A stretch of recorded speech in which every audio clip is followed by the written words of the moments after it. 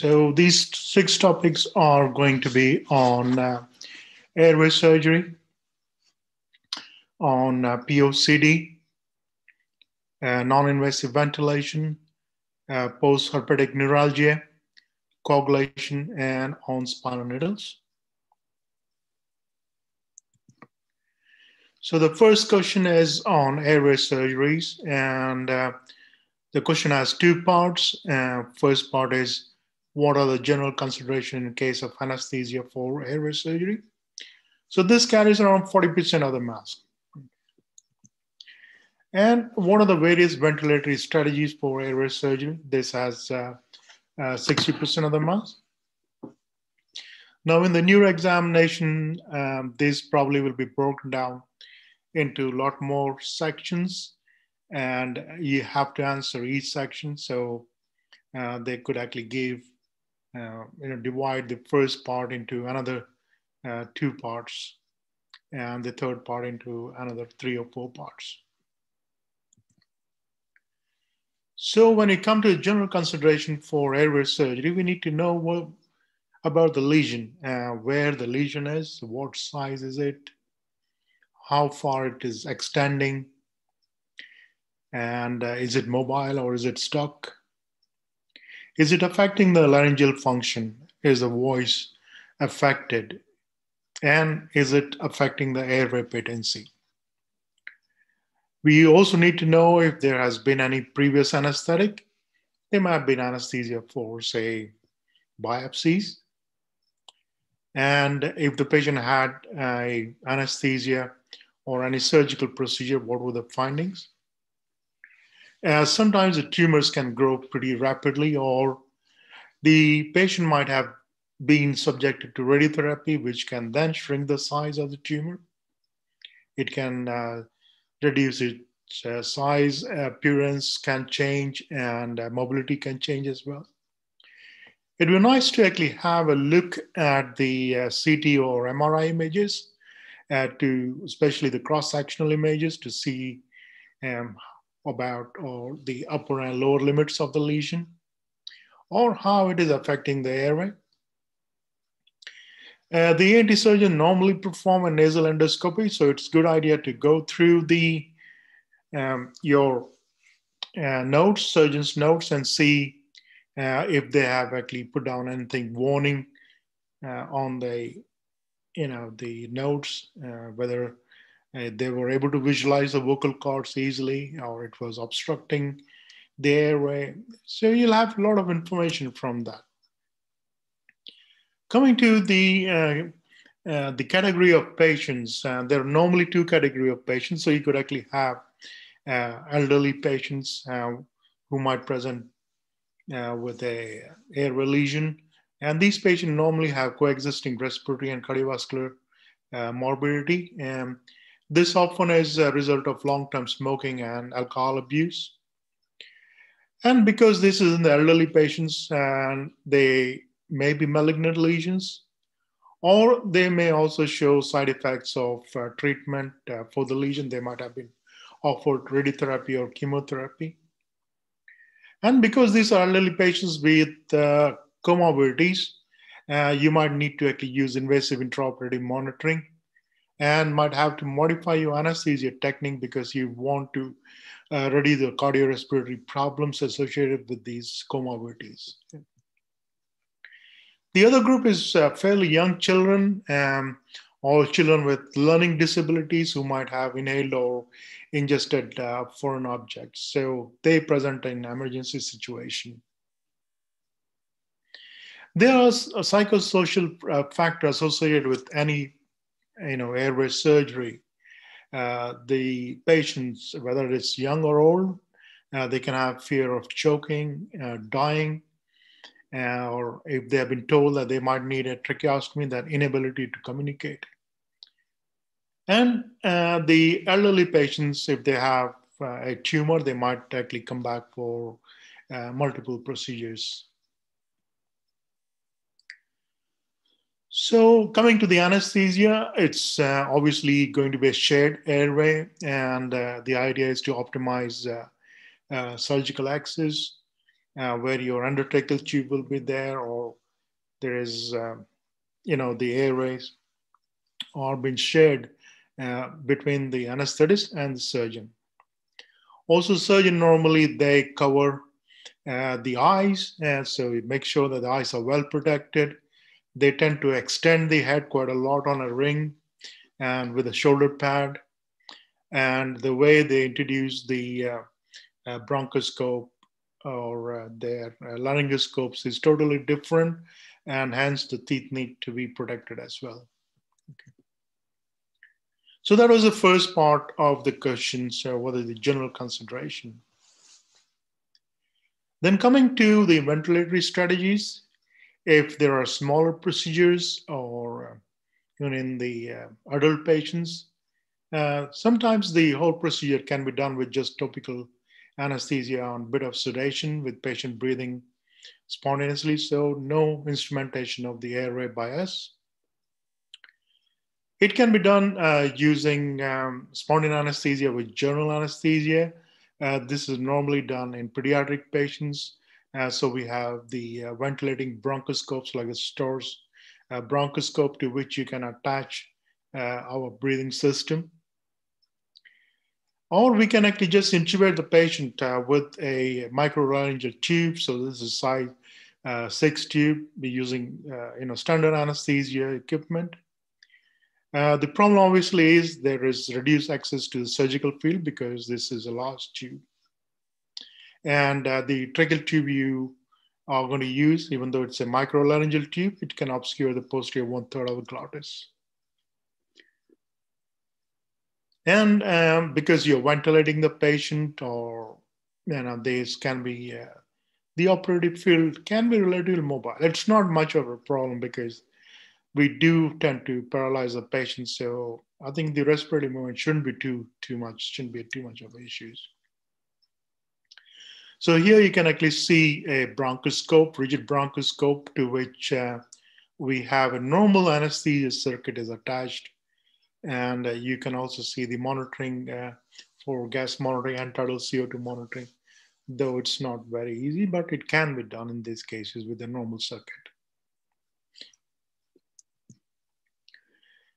This is a rigid laryngoscope used by the ENT surgeons.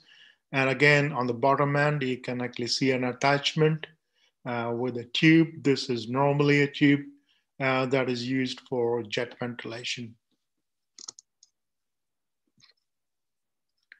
So the other strategy is to use low frequency jet ventilation. And this is using a Sanders injector or jet ventilator. So here the high pressure gas source is provided through a narrow cannula attached to a suspension laryngoscope or bronchoscope. And it is hand operated by the anesthetist. Then you switch on and off for around breaths or 10 to 20 breaths per minute.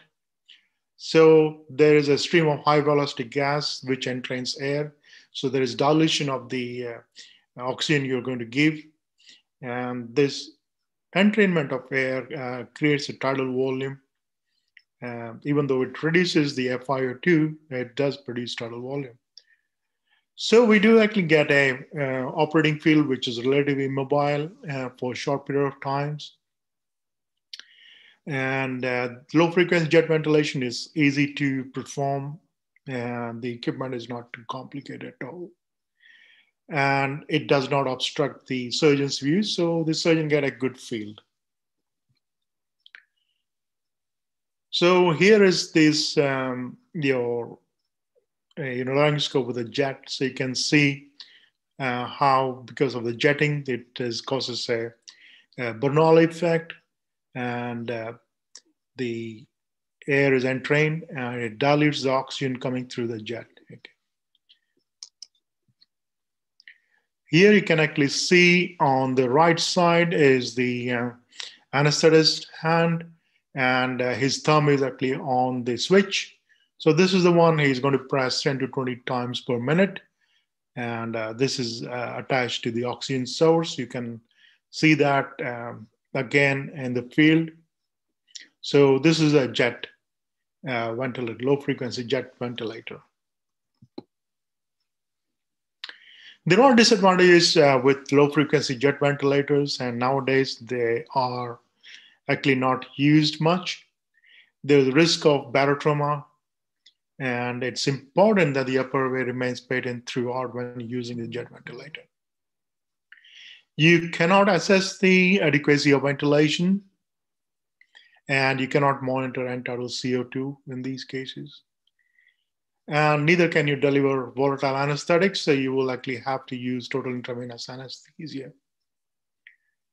Because of the entrainment of air, they can be flapping of the, especially for the supraglottic device,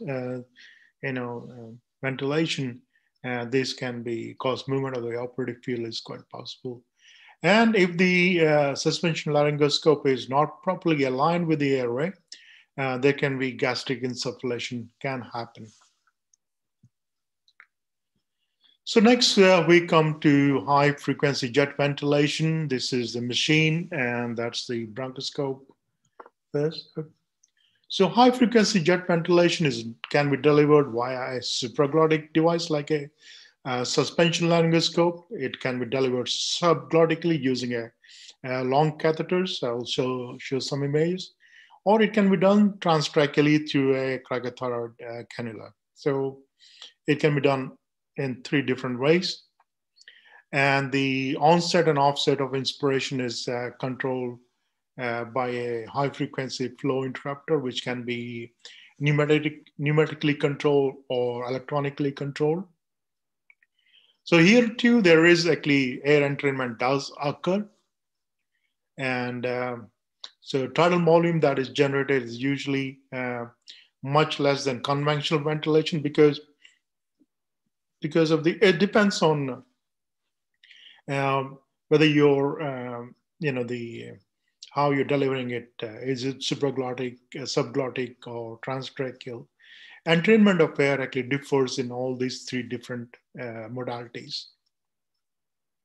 On the ventilator, you can set the FiO2, you can set the driving pressure of the gas, you can set the frequency between 60 to 600 breaths per minute, and you can also set the inspiratory time. So inspiratory time is usually 30% of the cycle, so 70% is the expiration.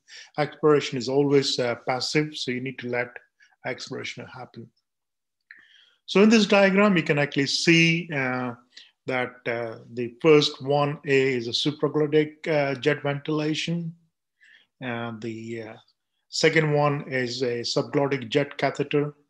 And the third one is a transtracheal jet ventilation through the cricothyroid puncture. This is a Bonnell's high frequency jet ventilator. And these are the subglottic catheters that can be used with jet ventilation. So these are a few diagrams of how the gas entrainment occurs and how much it is. So if you actually have a supraglottic ventilation, then you can actually see there is significant amount. That is a gray, large gray and small gray arrow. The dark black arrow is the jet.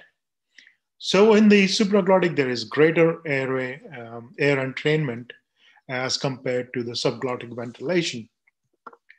And if it is transtracheal, again, the entrainment is much less. And in this case, it's important that the airway is kept patent.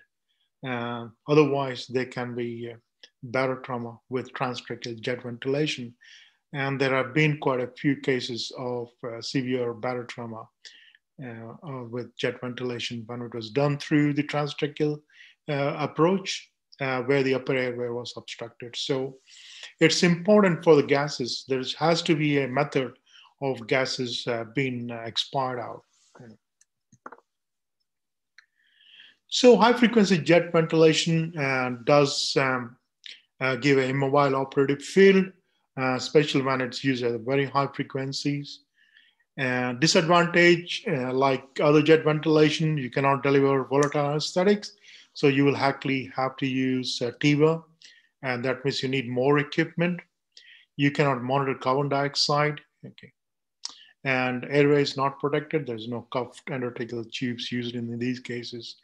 Risk of barotrauma, like I said, remains, and the gases cannot be humidified. And so this is okay for short procedures, but with long procedures, it will not only cause drying, but it also causes cooling of the gases. Okay. So that was our first question. Coming to the second question. The second question is on the POCD. And the first part of this is what are the components of mini mental state examination, MMSE? So this is only 20%. What is postoperative cognitive dysfunction? This is another 20%. List the predisposing factors for POCD and what are the causes for this condition? That is 30%. And how will you modify your anesthetic technique to reduce the incidence of POCD? That is 30%. Now, this is a question that you need to prepare well. You need to know the components. Whether you actually have a mnemonic for that, I do not know. But if you have, let me know. So the components of mini mental state examination are orientation in time and place, repetition of name, object, and simple phrases, ability to undertake simple arithmetic, recall of object named earlier in the interview, naming of objects shown by the examiner, execution of simple tasks, simple design, simple sentences. So it's about simple task by written and spoken command, copying a simple design, or writing a simple sentence. So here is an example of a mini mental examination. There can be little modifications to it. So you can actually see that it has got questions about orientation. So which year it is, which season, which month, date and time, country you're living in, town you're living in, district, hospital, ward and floor. And you keep giving them marks over each over 5. Then there is about registration, attention and calculation, recall, language, copying simple, drawing.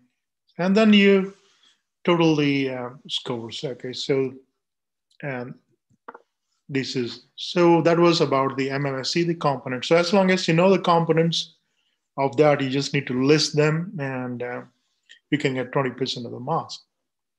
Coming to the definition of postoperative cognitive dysfunction now, if you look in terms of research, it is described as postoperative decline in cognition compared with an individual's preoperative measurement on various neuropsychological tests. So just like mini mental tests, you do pre-op, you do post-op, and you do okay.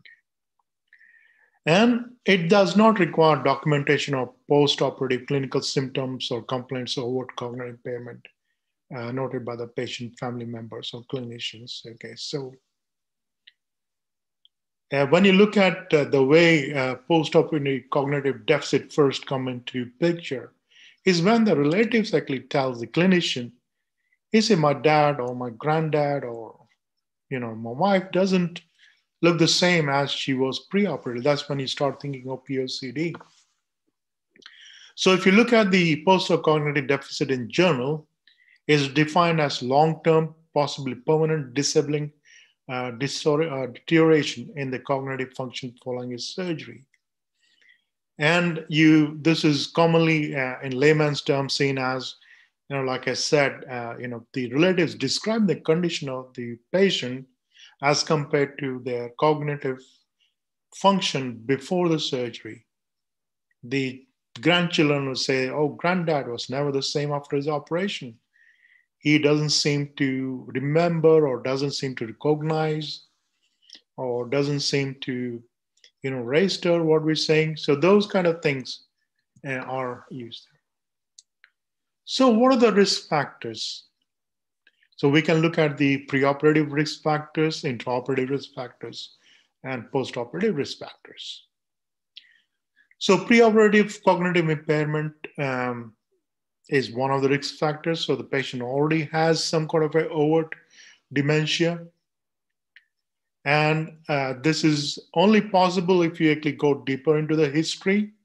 This might come from the patient's relatives, or it might looking at the drug history. So if somebody is actually on, drugs like donepezil or memantine for a period of time, then you actually have to start thinking. Obviously, this patient actually has seen a psychiatrist or been to the memory services. Then old age, the incidence can be as much as 4 to 55%. And it is seen in older patients who are scheduled for emergency surgery, for cardiac surgery, orthopedic hip or knee surgeries. It's quite common. The next risk factor is actually level of education. So higher the level of education, the lesser the chances of patient actually developing postoperative cognitive deficit. So it's more common in low educational achievers than in high achievers. Other risk factors can be like preoperative sleep disruptions. Patient has not been sleeping well, excessive consumption of alcohol, use of psychotropic drugs. Comorbidities such as neural damage, example stroke, traumatic brain injury, severe vascular disease, diabetes, or frailty can be a risk factor. Now, these are more of a risk factor for patient, developing post-op delirium. But then delirium and POCD is actually one spectrum. So delirium is a lower end of spectrum, whereas a POCD comes from the other end of spectrum. So they can be. But then delirium are usually treatable. They are treatable cause, okay, whereas this continues to them. Coming to intraoperative risk factors, one of the major risk factor is major prolonged or emergency procedures, and cardiac surgeries are more prone to this, and so are hip surgeries and knee surgeries in elderly patients.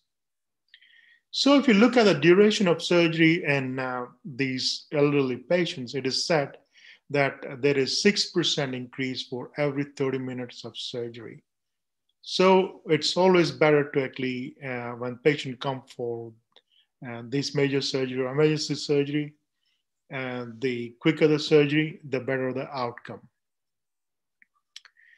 If you come to the anesthetic techniques, selection and dosing of certain anesthetic and adjuncts, and possibly depth anesthesia, maybe, but there hasn't been any strong evidence that the anesthesia technique actually matters a lot. Post-op risk factors are important. So there are factors that may impact development, worsening, or resolution of POCD. As we have said, that increasing duration of anesthesia increase with increased incidence. Patients developing respiratory complications, patients having reoperation, patient developing postoperative infection, and admission to the intensive care actually increase the risk of POCD. It has been seen that patients who are hospitalized for critical illness, the long-term cognitive and functional impairment can last for as long as 5 years or more. So admission to intensive care remains an important factor. So looking at the causes, we said that cardiac surgery, so embolization during cardiopulmonary bypass has been postulated as one of the causes. But then it is also seen with the patients off pump bypass. Also, patients can also present with POCD. Biochemical disturbances like hyponatremia and perioperative situations like hypoxemia, hypertension, they do not actually, are not the cause for POCD. Okay.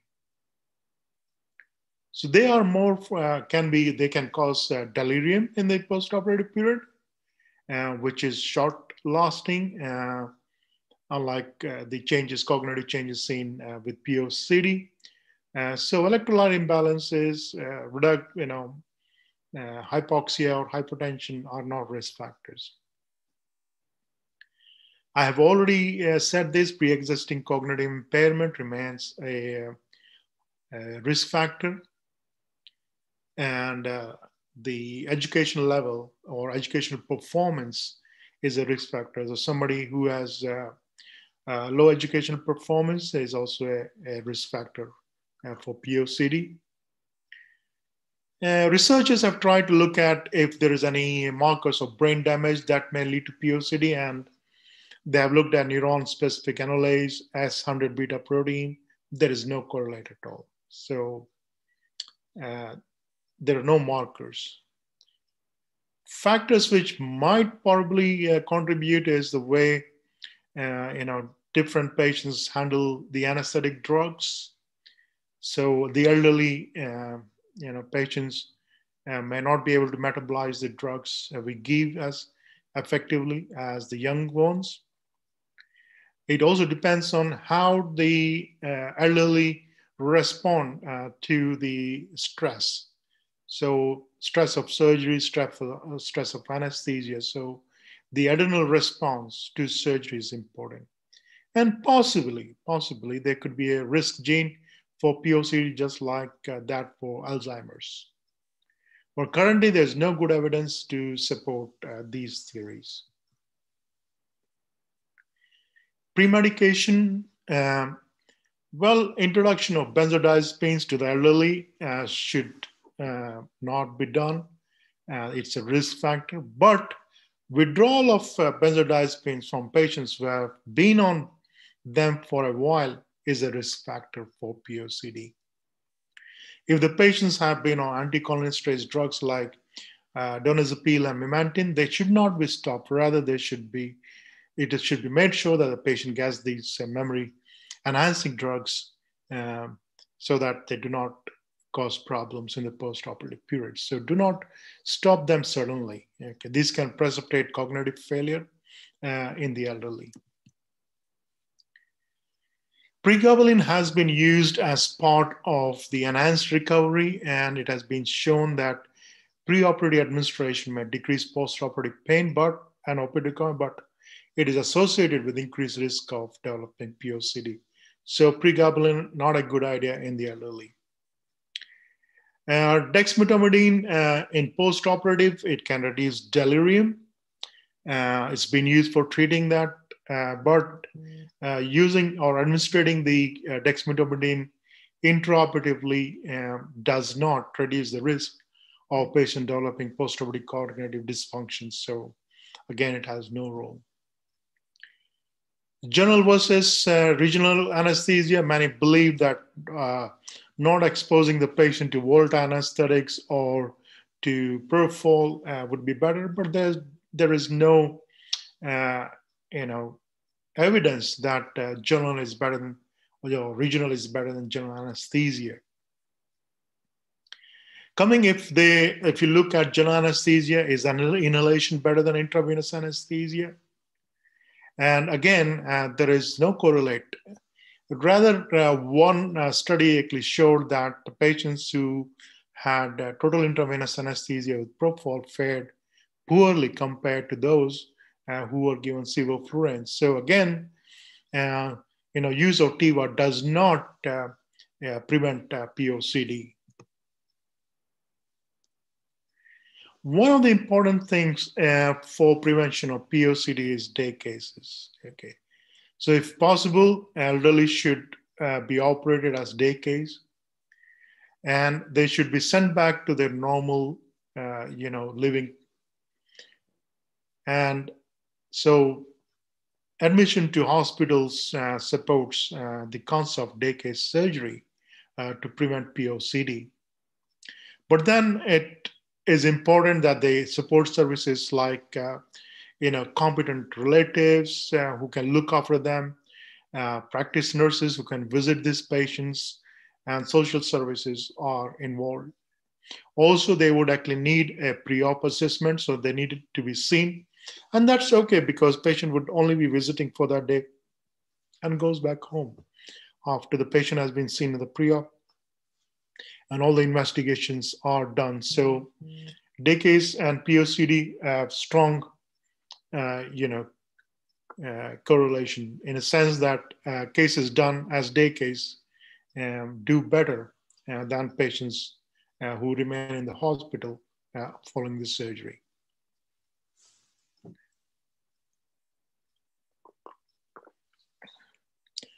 Coming to question number 3. So discuss methods of applying non-invasive ventilation and what are the uses and benefits. So there are 50% marks for that, for methods. User benefit 30% marks, and complications that may arise from ventilatory mode is 20% marks. So non-invasive ventilation basically refers to delivery of positive pressure ventilation through a non-invasive interface. So you're not intubating, you're not using an endotracheal tube or tracheostomy. So it's a non-invasive interface, like nasal mask, nasal pillow, face mask, nasal plugs. There are various methods. Okay. So the first thing which is very important is to have the right patient selection. You need to have patients who is conscious and cooperative. In this case, a patient with exacerbation of COPD can be an exception because sometimes these patients may present with CO2 narcosis. And obviously, these are patients who do not require endotracheal intubation to protect airway or to remove secretions. The patient should not have any facial trauma because that would be required for a face mask fit. And patients should not have any recent gastroesophageal surgery or gastrointestinal bleed because we know that there can be aerophagia and there can be swallowing of air with non-invasive ventilation. And there should be no impaired swallowing. And the patient should be relatively hemodynamically stable and with a stable rhythm.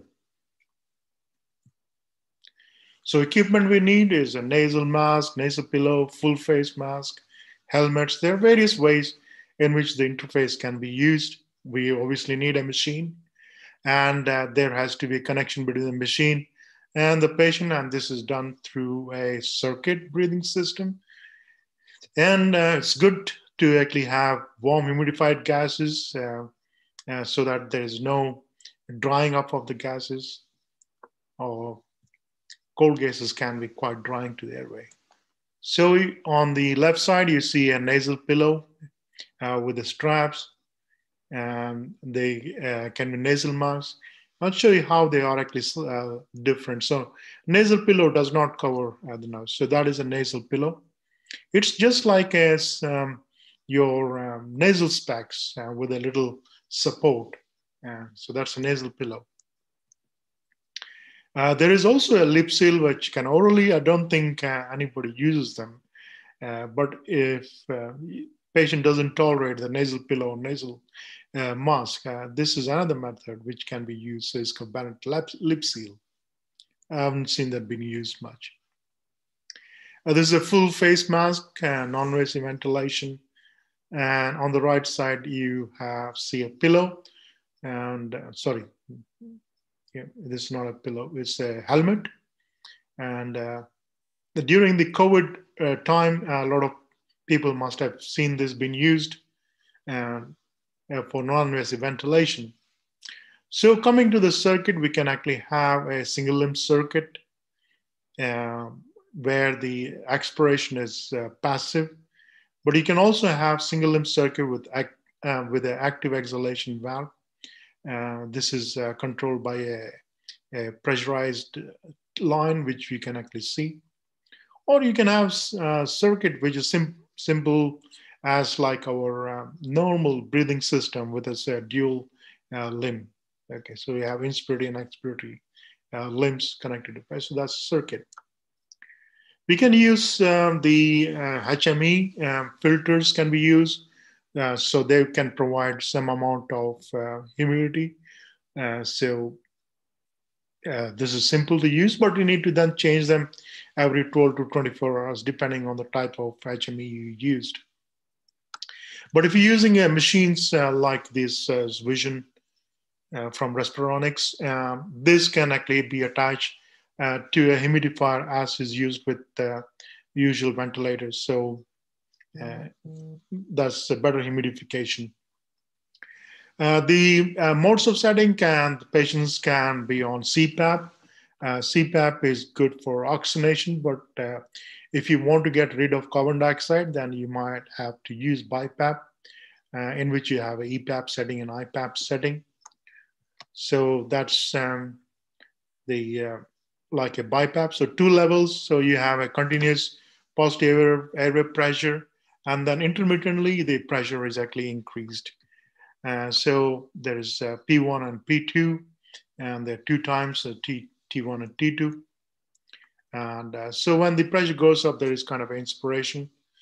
And during CPAP, there is, or EPAP, there is expiration. So, and that is, so rate is normally taken as the 60 divided by the 2 T1 by T2. And if the compliance is known, which ventilator can calculate, then your volume delivered will be compliance into the pressure. Pressure would be P1 minus P2. P2 is during the inspirative phase, and P2 during expirative phase. So there, pressure support ventilation is another mode. So when initiation is done, basically you need to make sure that patient is in a proper location. You have the monitoring. So you need oximetry, monitoring the vitals. It's always better to actually have patients sitting on the bed or chair with a 30 degrees head up position. And you need to select a proper fit, whether it's a nasal mask or it is a normal mask. You need to actually have proper selection and fit. And then you will actually require a ventilator. So there are standalone ventilators for non-invasive ventilation. So once you've done that, you apply the headgear, and you make sure that there is no excessive pressure along these straps. So you should be able to put 1 or 2 fingers under the straps. And once this is done, then you connect the interface to the ventilator tubing and turn on the ventilator. Again, depends on what you really want to do. If you want both oxygenation and to get rid of the CO2, then you would want to use a BiPAP or bilevel positive and expirative pressure BiPAP. So you start with a low pressure and spontaneously triggered mode with backup rate. And inspirative pressure is actually set, or IPAP is set at 8 to 12 centimeters of water. And EPAP is set around 3 to 5 centimeters of water. Then you gradually increase the IPAP to 10 to 20 centimeters of water as is tolerated by the patient. And the volumes are well tolerated. It alleviates the dyspnea. It reduces the respiratory rate, increases the tidal volume if you can monitor that. And there is a good patient to ventilatory synchrony. As far as oxygen supplementation is concerned, don't try to actually be overzealous. Having a saturation above 90% is okay. And this will improve with time anyway, once the condition of the patient gets better. But if you are looking at just maintaining oxygenation, you're trying to actually deliver just the CPAP, you want to recruit some of the alveoli, or using it to get rid of the extra-alveolar fluid, say in patients with pulmonary edema. In that case, CPAP level is set around 5 to 8 centimeters of water, but you can actually increase it to almost up to 20 centimeters of water, depending on how the patient tolerates it. So you have to also not only look at oxygenation, but you also need to look at respiratory mechanics. You also need to look at the hemodynamics as well. So patients should also be able to tolerate this high pressure, because You're increasing the intrathoracic pressure, you will reduce the venous return, and that can lead to drop in the blood pressure. And again, here, the aim for oxygen saturation should be about 90%. In some situation, you can use pressure support ventilation. Again, this is be good not only for supporting the ventilation, but also getting rid of the CO2. Here's the inspirative pressure is set at around 8 to 12 centimeters of water, and positive and expirative pressure at around 35 centimeters of water. And then you can gradually increase the inspirative pressure to up to 20 centimeters of water. You don't actually have to go to 20. Once you get adequate tidal volumes and there is improvement on dyspnea and the respiratory rate come down, you can be around 15, 20, whatever is suitable for that particular group of patient. The follow-up is equally important. You need to check for air leaks. You might have to readjust the straps because they could be digging into the patient's face. Make sure that the gases patient has been delivered or is humidified. In some cases, you might consider mild sedation, even like simple like chlordiazepam 0.5 milligrams might be helpful for patient. And most importantly, patients actually require reassurance. They require encouragement, and it is a lot more labor intensive because you require frequent checks, and you also need to keep adjusting the ventilator settings depending on your parameters. Blood gases, the first blood gases need to be monitored within an hour or two, and then you can monitor them as per the patients, how they are responding to your treatment. So uses for the non-invasive ventilation, chronic respiratory failure, and patients with neuromuscular disease or patient with chronic lung disease remains the main indication. CPAP has been used for obstructive sleep apnea, so nighttime CPAP. It has also been used for sleep disorder breathing, which can be part of obstructive sleep apnea, and also as part of chronic heart failure treatment. Acute respiratory failure in patient with exacerbation of COPD is another more established indication for non-invasive ventilation. It has been seen that non-invasive ventilation reduces the need for intubation, reduces overall complications and hospital length of stay and hospital mortality. So it's a good mode. Now, CPAP has been used in acute pulmonary edema to get rid of the extra alveolar water. And this has seemed to reduce the need for intubation, but there is no clear mortality benefit. And it has been seen that BiPAP should be avoided in acute cardiogenic pulmonary edema. And in a study, it was seen that there was excessive number of myocardial infarction in patients who were provided BiPAP. So CPAP is probably okay, but don't get overzealous and try to ventilate the patient using BiPAP in patients with cardiogenic pulmonary edema. Complications, obviously, there can be serious air leaks if the face mask is not fitting properly. And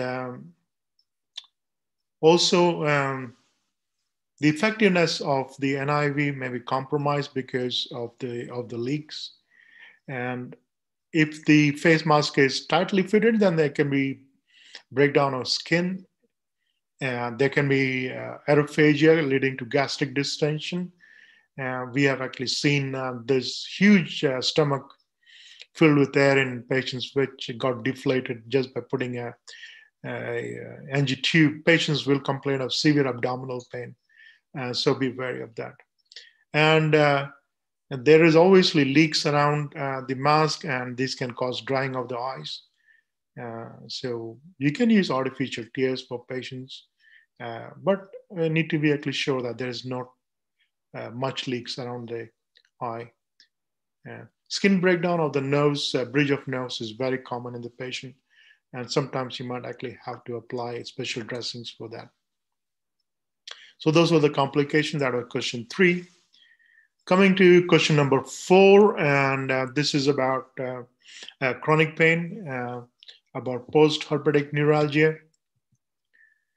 So what is post-herpetic neuralgia? What are the clinical features? 20% each. How will you manage a patient with post-herpetic neuralgia?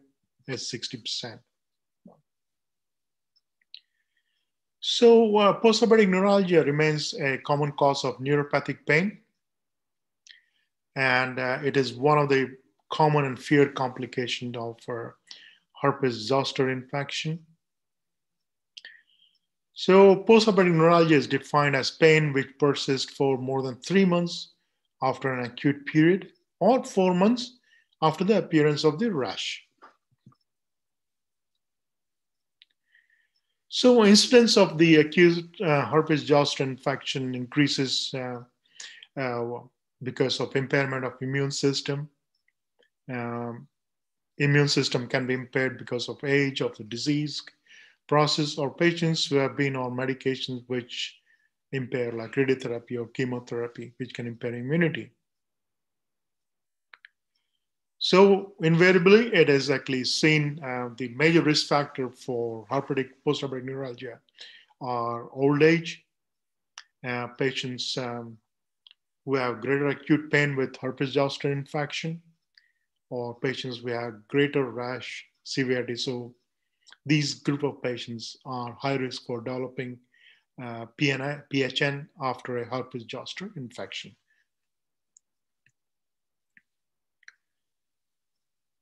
So basically, this herpes zoster virus or varicella zoster virus remains dormant, and in acute herpes zoster, there is reactivation in patients who have reduced immunity or during stressful time. And this virus can persist for years in the dorsal root ganglia of the cranial as well as spinal nerves. That's why you see trigeminal division. And so when the immunity of the patient goes down because of age or there's a immunocompromise, the virus gets transported along the peripheral nerve and it produces neuritis. And that's why you actually see it in only a single dermatome. You can see in multiple dermatomes as well, but it actually follows the dermatome, which is supplied by a particular nerve. So here is a herpes zoster infection. Okay. So at the cellular level, what exactly is happening? Why is this causing so much of a problem? So the infection with acute herpes zoster causes hemorrhagic inflammation within the peripheral nerves, dorsal root, and the dorsal root ganglia.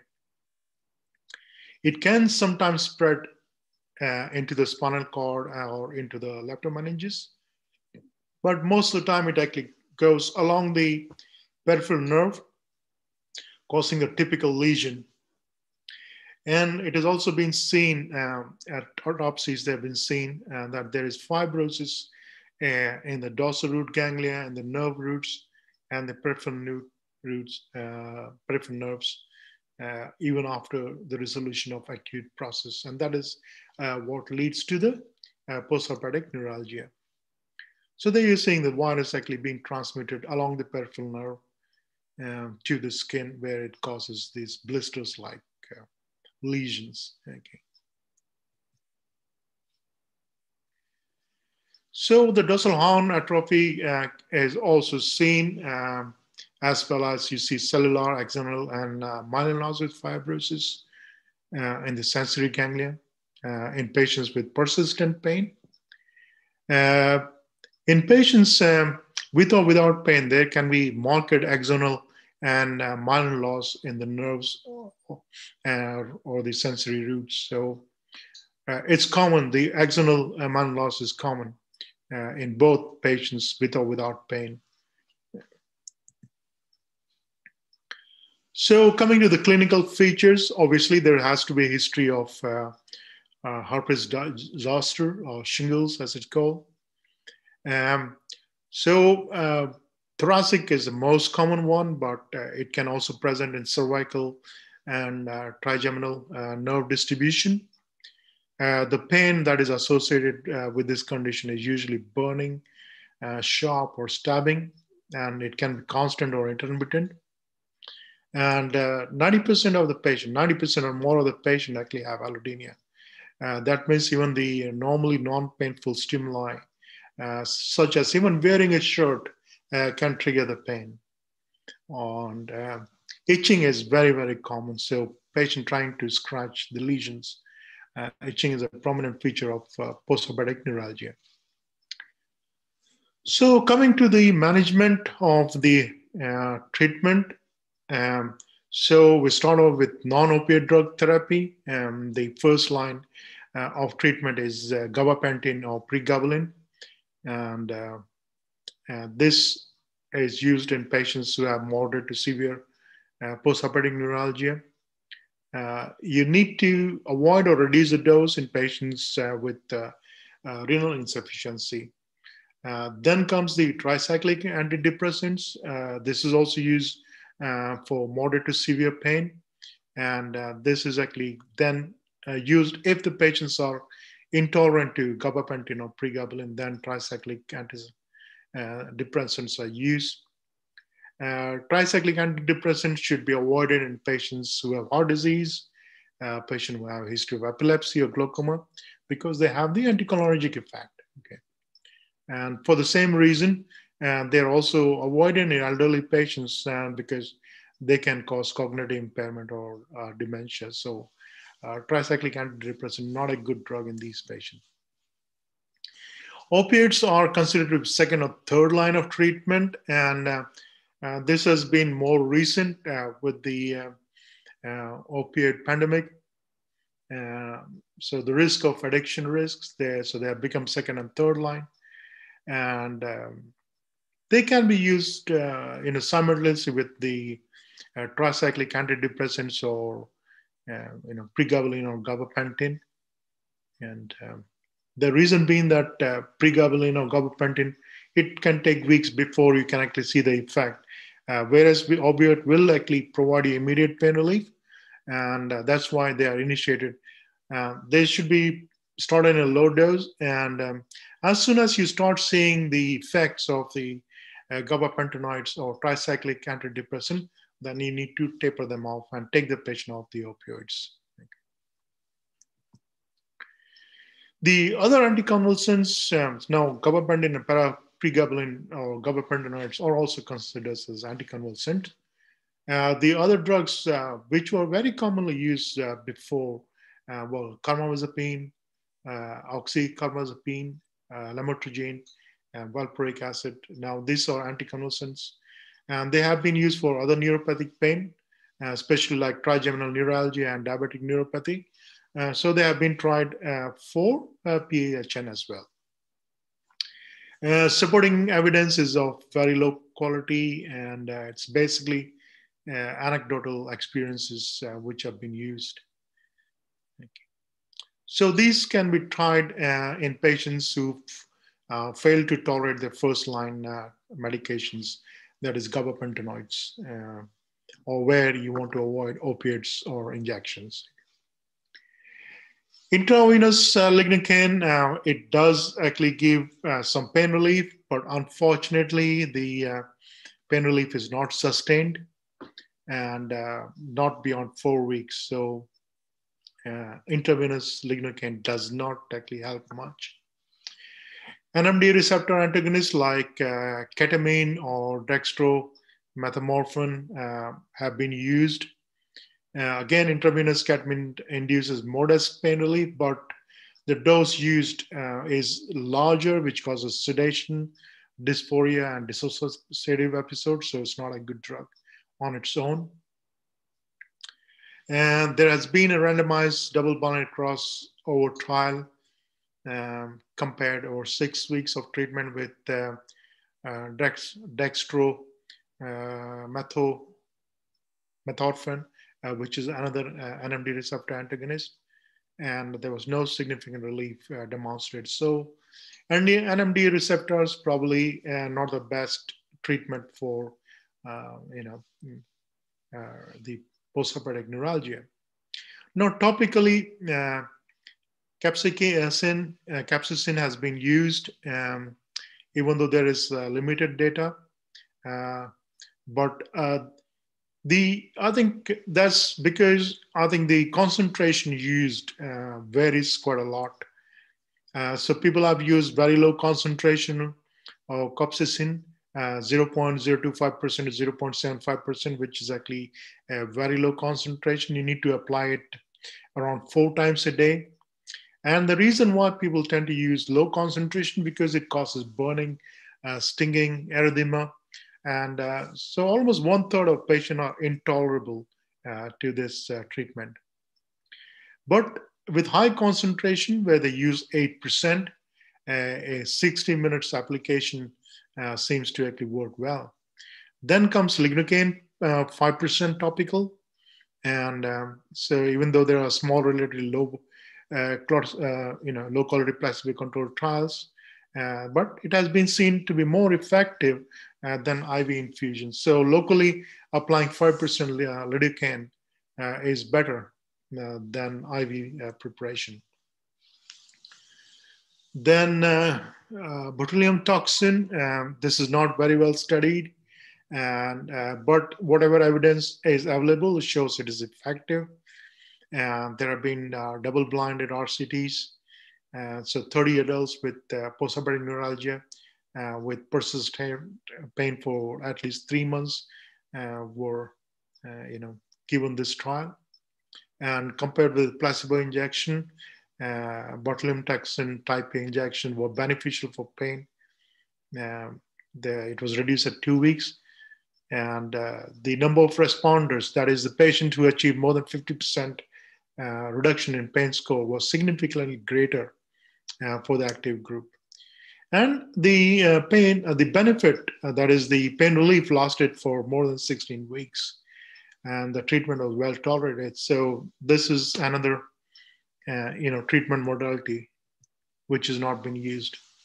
People have tried intrathecal glucocorticoids, and you know that the post-herpetic neuralgia can affect trigeminal nerve, and because you can't apply a lot of things in the division of trigeminal nerve, so intrathecal glucocorticoid was thought to be a good option. But the evidence of pain relief was not consistent with intrathecal glucocorticoids, so it can't be recommended. Then comes the cryotherapy, where you freeze the peripheral nerve. And so again, one small unblinded study for facial pain, and they was unable to show any significant benefit. Unfortunately, in this, the authors did not mention the inclusion criteria, whether the patient was receiving other treatment modalities, and how the response was assessed. But another trial showed considerable relief. So this was only in 14 patients, and 11 out of the 14 patients did show good pain relief when they were assessed at 2 weeks using a questionnaire. But then there is a difference. In the first trial, they were trying to use it for the pain from so facial pain that would have been trigeminal nerve, in the division of the trigeminal nerve, and here they were using intercostal nerves.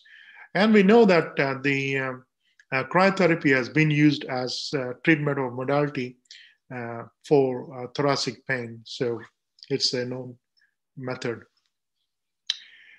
More invasive treatments, surgical treatments like electrical stimulation of thalamus, anterolateral chorotomy, electrocoagulation of dorsal roots. These carry substantial risk and can cause permanent neurological damage, and there has been no consistent relief. Then there have been like spinal cord stimulation and peripheral nerve stimulation. These again remain experimental, and in case reports and case series, they've been seen to be effective in about 50% of patients. So 50% of patients respond, 50% don't respond. The other methods like using TENS or using transcranial magnetic stimulation acupuncture, they haven't proven to be of much benefit. There is also an experimental drug called EMA 401, which is selective angiotensin 2 type 2 receptor antagonist. And this has been seen to be more effective than placebo in a preliminary randomized controlled trials. So we still wait to see the results of this, and probably this will be given a name as well, because it still remains an experimental agent. So if you look at this is actually a simple, chart, and probably good for exam purposes. So we can actually use that the prevention, which I didn't talk about, and this is all FDA approved. And it says that varicella vaccination against chickenpox in all children less than 13 years or older, or children who have never been exposed to chickenpox should be vaccinated.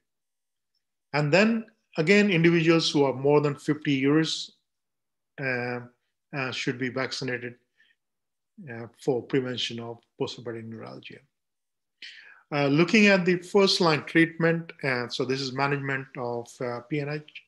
So there are FDA approved drugs are gabapentinoids, and that can be immediate release, gastroprotective, pregabalin, and the lidocaine patch. These are FDA approved. Tricyclic antidepressants are not FDA approved, but they're still used. Then there are combination therapy where gabapentinoids along with tricyclic antidepressants, gabapentinoids opioids like morphine, and then pregabalin and lidocaine patch. So these are combination therapy.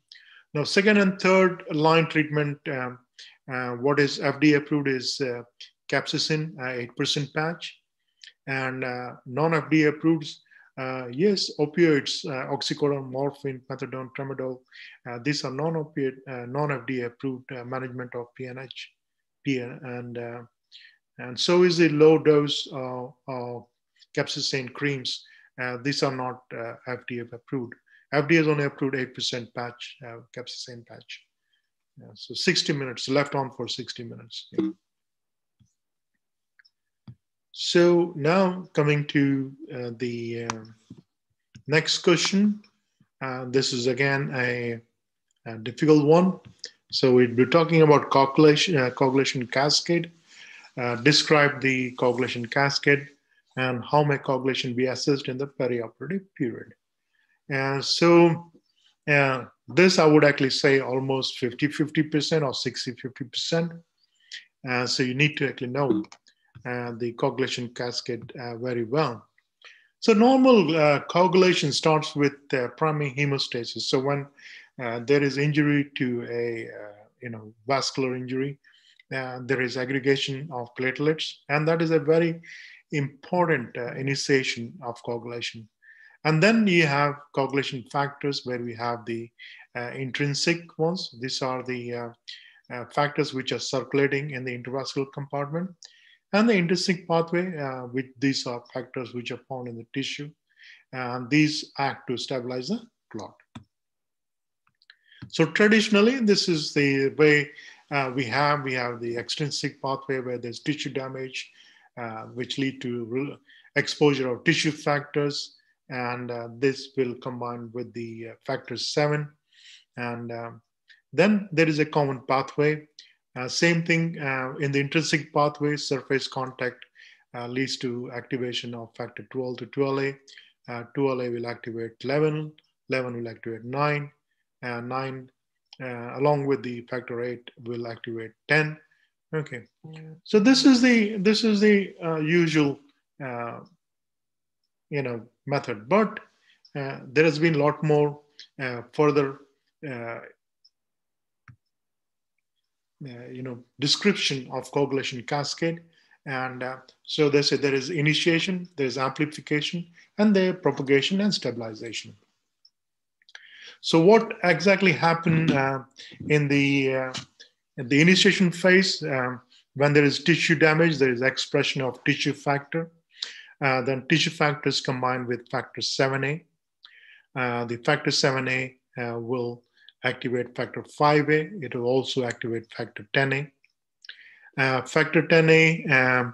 So this combination of tissue factor or 7A, this is called extrinsic 10As, and because these are activating the factor 10, those are tinase.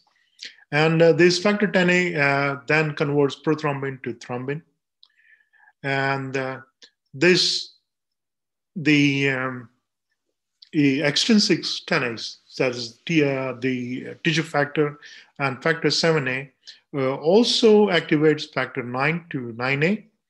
And there is also activation of factor 8, which is attached to von Willebrand factor. And this factor 8A then attaches to factor 9A. And this is called a factor intrinsic tinase. So this is part of the amplification. Thrombin, again, is involved in conversion of factor 8 to 8A. It is also involved in conversion of 5 to 5A. 5A then combines with factor 10A and forms something called prothrombinase complex, which converts prothrombin to thrombin in greater amount. And thrombin then activates the fibrinogen to fibrin, and thrombin converts 12A to 12 to 12A. And the combination of 12A and the fibrin then causes the formation of insoluble fibrin, and that is the stabilization phase. So this is, I think, the better way of explaining the coagulation cascade. So there is initiation, there is amplification, there is propagation, and there is stabilization. And there is formation of extrinsic tinase, there is formation of intrinsic tinase, formation of prothrombinase complex, and then propagation of the coagulation factors. I'll post this for you guys on the group. This is describing at the endothelial level. So this is difficult to actually do for the exam, but people who are artistic can actually use this way as well. I think the way I have described previously is better. So here you can actually see on the left-hand corner, there is vessel wall injury or activation of the endothelial cell. This exposes the tissue factor to the blood, and this causes binding of the factor 7, and this is activation of factor 7A. And this tissue factor and 7A complex, this is called extrinsic tinase, as I said. This activates small amount of factor 9 and factor 10, which you can actually see in the middle of the screen. So there it is. And this then factor 9 then will activate factor 10 associated with factor 5, and they form the prothrombinase complex. At the same time, the factor 9, activated factor 9, it binds to factor 8 along with the, on the negatively charged surface of platelets. The phospholipids are involved as well in here. So then there is also cleavage of the factor 2, that is the prothrombin to thrombin, and then activation of thrombin occurs, which then will cause conversion of fibrinogen to fibrin, and also that. So I explained that. So here, what it's doing, it's also looking at the involvement of the platelets. Platelet activation is an important factor in the formation of the plug, as well as for activation of the coagulation. So platelets has got a pleiotropic function, and this is important. So platelet activation, fibrin formation, feedback inhibition, and signaling through the protease activated receptors, or PARs. This is done by thrombin. Mm-hmm. So how do we assess coagulation? For first thing, as usual, it's important to look at the clinical history. We need to see if there is a history of prolonged bleeding after things like dental extraction or easy or spontaneous bruising. Is there a family history of the same if the patient has not been exposed to these? He's not had dental extraction. Easy spontaneous bruising may be common. So family history is equally important. Bleeding time was done in the olden times where you made a standardized tab of 3 millimeters and then you kept looking at when this bleeding stops on a paper. So that is not useful now because normal BT does not exclude potential problems and an abnormal one does not predict them either. So bleeding time is not much of use now. Nobody does them. A whole blood clotting looks at intrinsic pathway, and this can be done clinically. The surgeons will tell you that, oh, there is abnormal using, or you can actually take a sample of blood in a plain glass tube, and you look for how long the clot takes to form. So that is a whole blood clotting system, looking at the intrinsic. Platelet numbers, you need to actually send the blood sample to the lab. And obviously the count is important, the numbers are important. More important is the function. So even though patient might actually have low counts, if the quality of platelets is good, and that's fine. But then platelet function analyses are not easily available. There are bedside platelet function analyses, PFAs are available, but not to us. Then again, the labs can do prothrombin time, and that looks at the extrinsic coagulation pathway. And normal PT is 10 to 14 seconds. And more commonly, it is compared with the international, so it's called international INR, and that is more commonly used. Activated partial thromboplastin time, or APTT, assesses the intrinsic pathway. The normal duration, the time is 30 to 40 seconds is normal values. ACT can be done as bedside, and this is commonly used in the vascular theaters or when patients have gone cardiopulmonary bypass where we're giving large doses of heparin. It's also important when you want to reverse the heparin with protamine. So activated clotting time is important for that. Fibrinogen levels are important and they are depleted during massive transfusion. And you can also make them out when you use thromboelastogram. So thromboelastogram is again a bedside test, which gives us a lot of information about clotting. So thromboelastogram uses 4 key values. It looks at the R value, that is a clotting time. It measures times it takes for the first sign of clot to appear. Like I said, you can do it in a test tube, in a glass tube, but this is a more scientific method. Then you can look at K value. This is the time period from the end of R until the clot reaches a certain strength, generally expressed as an amplitude of 20 millimeters. So at a point where it reaches 20 millimeters, at that time, that is, look at the clot kinetics. Then we look at the alpha angle. Alpha angle is the angle between the line in the middle of the thromboelastogram tracing and the line tangent to the developing body of the graph. And these represent the kinetics of fibrin cross-linking. So this is also important.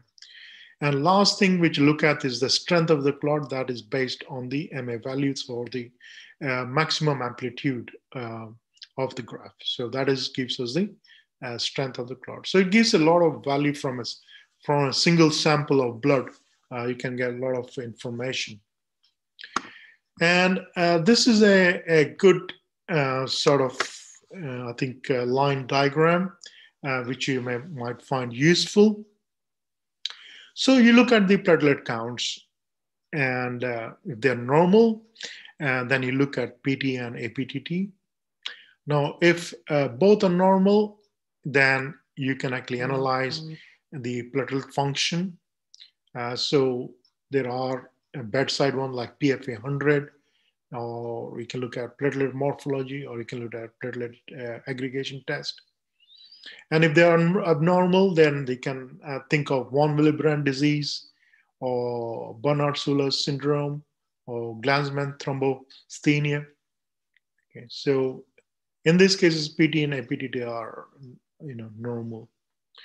But if you see that the PT is normal, but there is increase in APTT level, then you are actually looking at the intrinsic pathway. So you're looking at the factor 11, 12, 13, and 9, and you can do a mixing studies.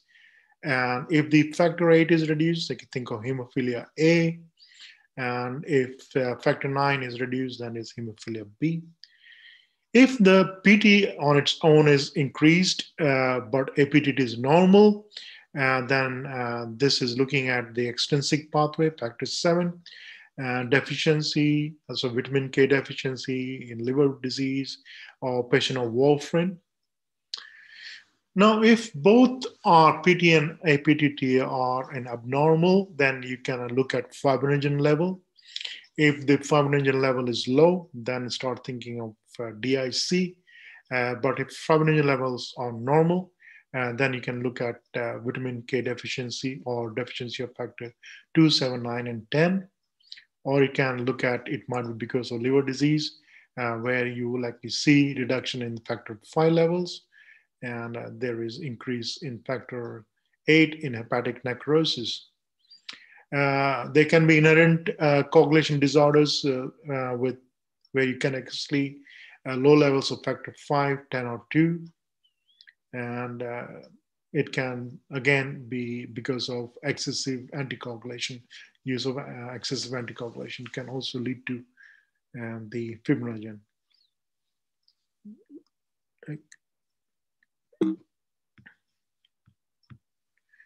Coming to the last question of the day, this is on spinal needles. And so what are the main considerations keeping in mind in designing of a spinal needle? And what practical problems are expected with these designs? And what are the problems of continuous spinal catheters? So we got 50% mass about designing of the needle, 30% mass for the practical problems expected with the design, and 20% about question on the catheters, spinal catheters. So coming to designing a spinal needle, so the first thing as anesthetists, we want to actually see as fine needle as possible, because it is thought that larger needle cause postdural puncture headache. So there are extremely fine needles are there. There's 29G needles, but then they're prone to bending on insertion. And because they are so thin that the backflow can be extremely difficult to. And then there are larger needles like 22G needles, but then they are unacceptable. So incidence of headache is high, especially in obstetric population. So we have looked at a compromise. So compromise is using 24 or 25G needles. And in our setup, we tend to use 24 to 25G in most patients. And to reduce the risk of needle bending, we actually introduce a needle, even with 24 to 25G needles. But there are people who tend to actually not use introducer with this, but we tend to use introducer. Next come the bevel or the tip. Traditionally, it was a sharp bevel, just like your hypodermic needle. So that is a Quincus needle. But the recent needles, the end point is either pencil point or it's bullet point. And that is because of the reasoning that these kind of tips will cause separating of the dural fibers rather than causing them to cut through the fibers. Now, because the tip is pencil point or bullet point, the hole has to be on the side. Okay, so this is your squanking needles, the pencil point, and the bullet point needles. Okay, you can actually see the holes on the side in the pencil point and the bullet point needle. Then what about the needles? Okay, so normal needles are 10 centimeters long, that is including the hub. Shorter needles are available for children, 5 centimeter needle. And there are long needles, 15 centimeter needles available for the obese patients. And there are also long needles when they are part of the CSC kit. So the spinal needle which passes through the epidural needle, and they are longer, they're 15 centimeter.